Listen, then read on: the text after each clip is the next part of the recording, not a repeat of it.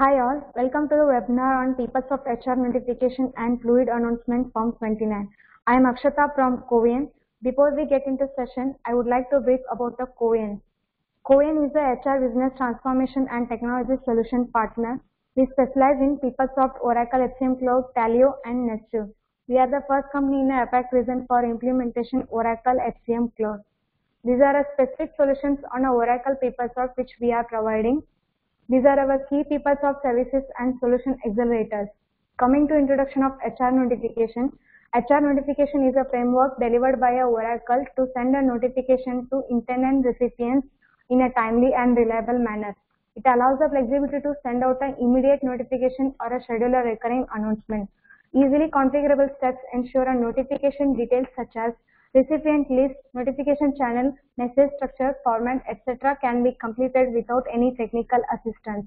Configuration works in a way that recipient list is dynamically picked every time a notification is to be sent.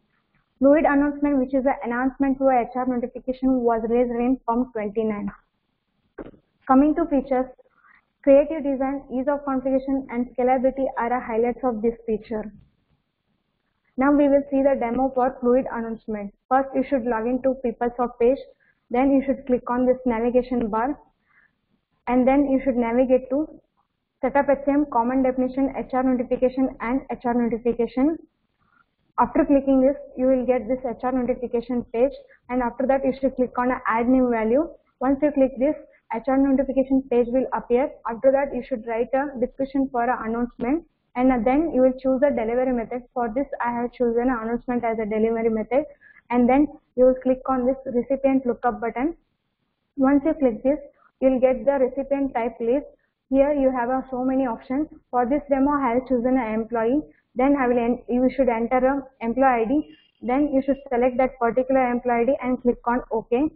And then you should write a subject and message body, and then save it. If you want to add any links or attachment, you can use these two options, add links and add attachments. After that, you should click on a send button. Once you click on this send button, it will ask for the confirmation. You should click on yes button. Once you click yes, you will get the message for a success.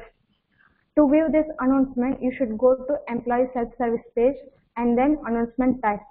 In this, reminder timesheet submission is the latest announcement. 2 is the number of unread announcements. Once you click on this, you will move to the announcement page. Here you will see the list of announcements. This blue mark indicates that number unread announcement.